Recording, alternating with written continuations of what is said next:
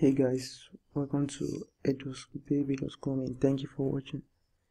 In this video you will learn how to add the progress bar into your WordPress post. Okay, so how do you actually add the progress bar to your WordPress post? Well, in this video that's what we are going to talk about.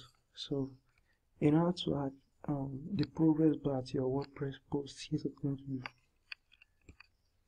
You need to install and activate the progress bar plugin.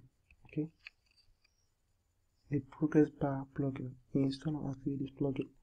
Then once you've installed and activate this plugin is by Chris Reynolds. Okay, so once you've installed and activate this plugin, the next is you need to do is you go to your post. Okay, let's say for instance, and let's suppose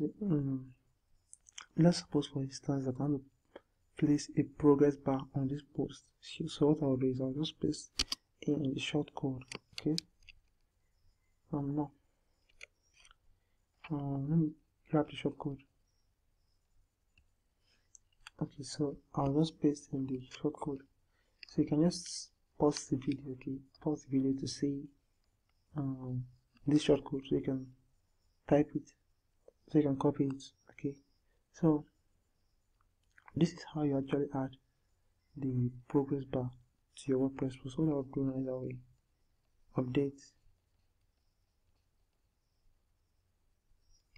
So guys, I already updated the post. Okay, so I'll just go ahead and view the post. Okay, I'll go ahead and view the post. Then you see, this is how the progress bar looks like.